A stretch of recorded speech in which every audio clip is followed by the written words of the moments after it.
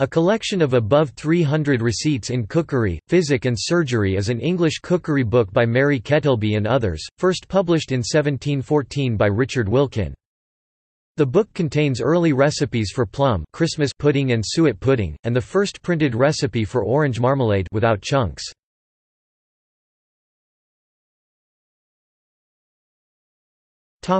Book.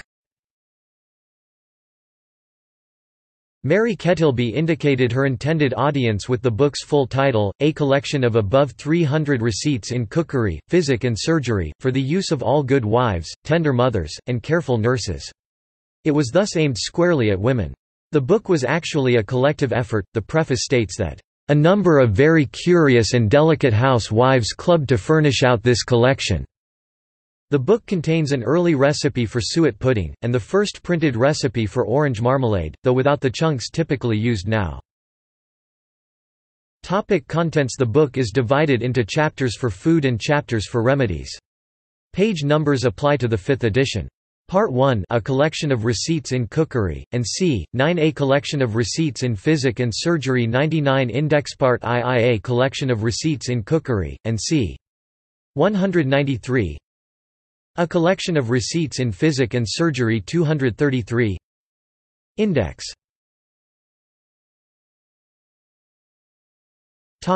Approach. Apart from the preface, there is no introduction of any sort. The recipes follow immediately after the chapter headings. The book is clearly divided into chapters of recipes for food and for remedies, but within the chapters there is no definite structure.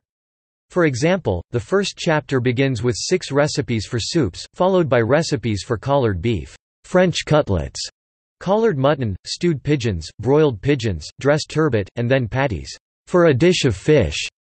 While some logic may be discerned in this ordering, readers need to refer to the index to locate any particular dish. The recipes are given either as goals, as to make hog's puddings, or as titles, sometimes with descriptions, as a very good tansy. Quantities are given in whichever units are convenient, as a gallon of grated bread, 3 pounds of currants, or 9 eggs. Often, quantities rely on the cook's judgment, as much sugar as will make it very sweet. Temperatures and timings are given when necessary, as a cool oven, half an hour bakes it. There are no lists of ingredients.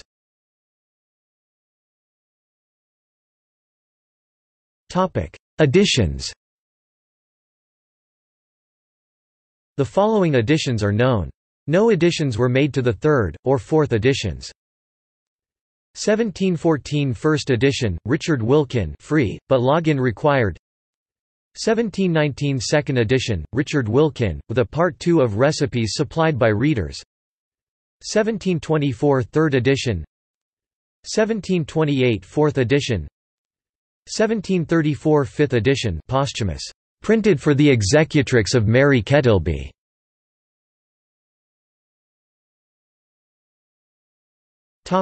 Reception. Mary Ellen Snodgrass comments that the collection was for ordinary housewives, in parallel to court cookbooks.